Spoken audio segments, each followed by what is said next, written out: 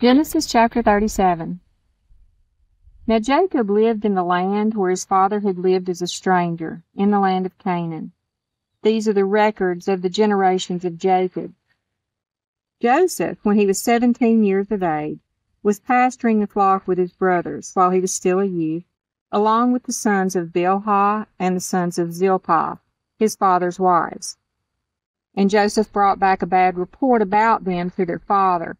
Now Israel loved Joseph more than all his other sons, because he was the son of his old age, and he made him a multicolored tunic.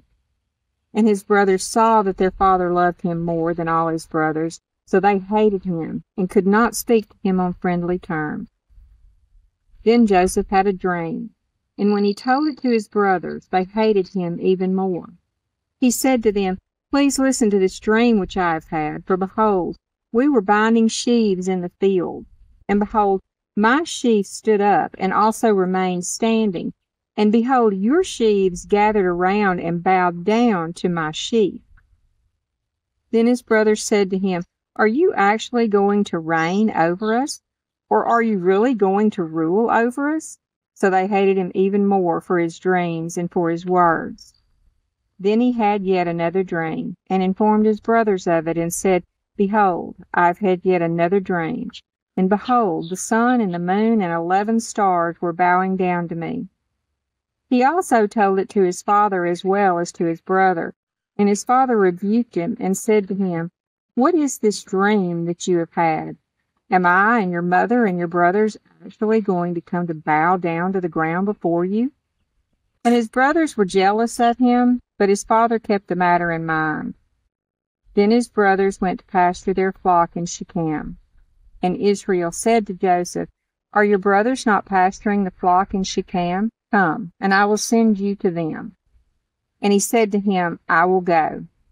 Then he said to him, "Go now and see about the welfare of your brothers and the welfare of the flock, and bring word back to me." So he sent him from the valley of Hebron, and he came to Shechem. A man found him, and behold, he was wandering in the field, and the man asked him, "What are you looking for?" He said, "I am looking for my brothers. Please tell me where they are pasturing the flock." Then the man said, "They have moved from here, for I heard them say, 'Let's go to Dothan.'" So Joseph went after his brothers and found them at Dothan. When they saw him from a distance, and before he came closer to them, they plotted against him to put him to death. They said to one another, "Here comes this dreamer. Now then, come and let's kill him and throw him into one of the pits, and we will say a vicious animal devoured him. Then we will see what will become of his dreams." But Reuben heard this and rescued him out of their hands by saying, "Let's not take his life." Then Reuben said to them, "Shed no blood. Throw him into this pit that is in the wilderness, but do not lay a hand on him, so that later he might rescue him out of their hands and return him to their father." So it came about when Joseph reached his brothers that they stripped Joseph of his tunic, the multicolored tunic that was on him, and they took him and threw him into the pit. Now the pit was empty, without any water in it. Then they sat down to eat a meal. But as they raised their eyes and looked, behold, a caravan of Ishmaelites was coming from Gilead, with their camels carrying labdanum resin, balsam, and myrrh, on their way to bring them down to Egypt. And Judah said to his brothers, "What profit is it for us to kill our brother and cover up his blood? Come, and let's sell him to the Ishmaelites, and not lay our hands on him, for he is our brother, our own flesh."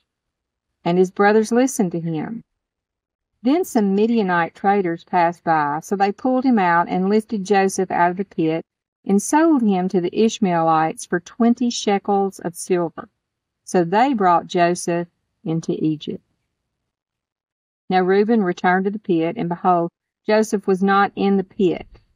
So he tore his garment.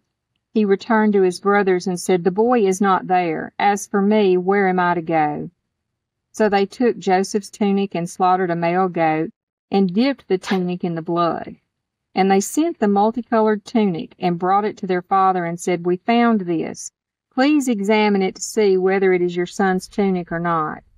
Then he examined it and said, "It is my son's tunic. A vicious animal has devoured him. Joseph has surely been torn to pieces." So Joseph tore his clothes, and put on a sackcloth undergarment over his waist, and mourned for his son many days. Then all his sons and all his daughters got up to comfort him, but he refused to be comforted. And he said, "Surely I will go down to Sheol, mourning for my son." So his father wept for him. Meanwhile, the Midianites sold him in Egypt to Potiphar, Pharaoh's officer, the captain of the bodyguard.